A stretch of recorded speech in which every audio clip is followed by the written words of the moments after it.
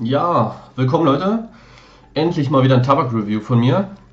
Und zwar heute geht es um den Royal Tabak Peach aus der Schweiz. Vielen Dank an dich, Cresci, schon mal. Ja, hier seht ihr den Schnitt, der ist ja eigentlich relativ fein. So eine Mischung aus, ja, aus Social Smoke, möchte ich beinahe sagen. Also doch sehr fein. Hier an der Seite könnt ihr das noch sehen.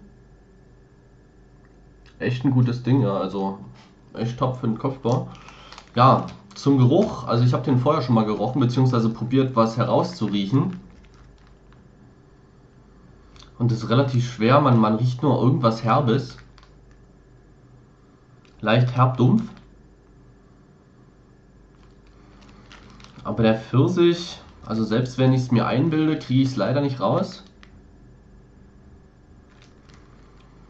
Also ich weiß nicht, wie lange du den Tabak schon hattest, beziehungsweise ob die schweizerischen Tabake allgemein nicht so stark und intensiv riechen, wie die hier in Deutschland, sage ich mal, oder andere Sorten. Ja, hat mich jetzt nicht so weggehauen bisher. Ich rauche in der Narikela, ach Quatsch. Erstes Tabak-Review und schon wieder ist er völlig verpeilt. In der Emidulix 630 mit dem Hotshot RT, 2 Shisha Club Zürich Kohlen und meinem modifizierten Amor-Schlauch mit dem Magic Glass Mundstück Shisha Schmidt Sondermodell. Ja, dann kommen wir erstmal zum Rauch.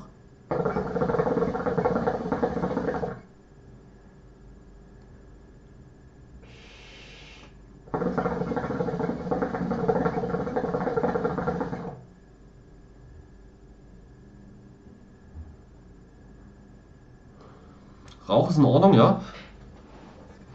Ja, und der Geschmack, also ich weiß nicht, ich kriege da irgendwie keinen richtigen Geschmack raus. Ich rauche seit ungefähr 5 bis 10 Minuten.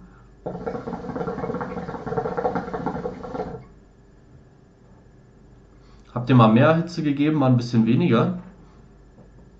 Aber das Ganze ist wirklich relativ lasch gehalten. Wenn man weiß, dass es Pfirsich ist, merkt man so ganz leicht im Abgang, dass da vielleicht irgend so eine Pfirsichnote sein kann. Ansonsten relativ schwach und dumpf das Ganze.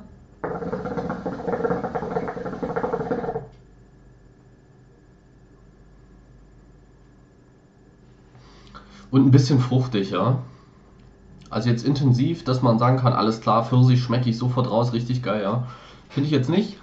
Cresci, wenn du das Video siehst, schreib doch einfach mal bitte unter das Kommentar, ob die Royal-Tabaksorten allgemein ein bisschen lascher sind oder lasch riechen oder ob ich einfach nur, ja, ob mir da was fehlt beim Geruch und beim Geschmack.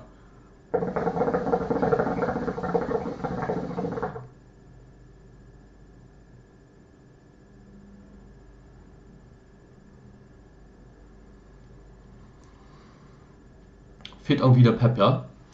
Der Pep, der ordentliche Bums, der den Geschmack reinbringt. Jetzt spielt der Autofokus kurz mal ein bisschen rum. Ja, ansonsten der Schnitt ist super fein, das gefällt mir. Er ist gut feucht.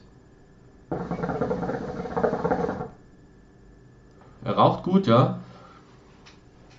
Aber es fehlt halt auf jeden Fall der Geschmack. Kannst du mal runterschreiben, wie das bei euch so ist? Würde mich mal interessieren.